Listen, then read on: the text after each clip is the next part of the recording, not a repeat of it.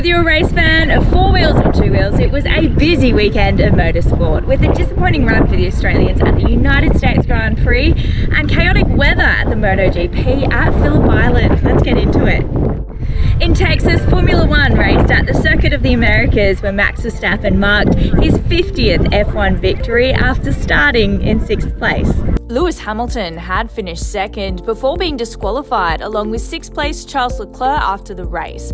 Scrutineers found the pair to have had excessive plank wear. It elevated Lando Norris to second and Carlos Sainz to third. But it was a heartbreaking weekend for the Australians. Oscar Piastri had jumped 4 positions into 6th place after making contact with Esteban Ocon on the opening lap. But he was later forced to retire on lap 11 due to damage to his radiator. And Daniel Ricciardo's return from injury didn't go according to plan. His AlphaTauri lost pace after sustaining front-end damage. He finished 15th. To Phillip Island, where MotoGP drew its biggest crowd in 11 years, it was French rider Johann Zarco who took victory in a nail-biting last lap pass.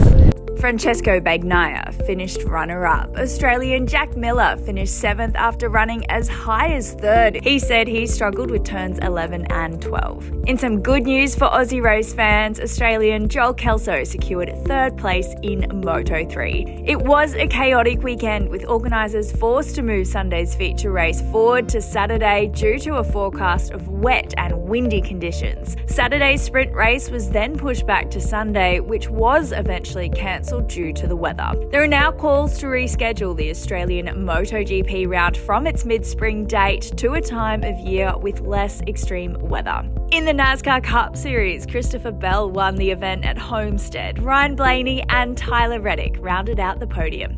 And in other major motorsport news, Ford teams could be given approval by Supercars for proposed aerodynamic and engine changes to the Mustangs. Approval could be given as soon as Wednesday when Supercars holds a commission meeting.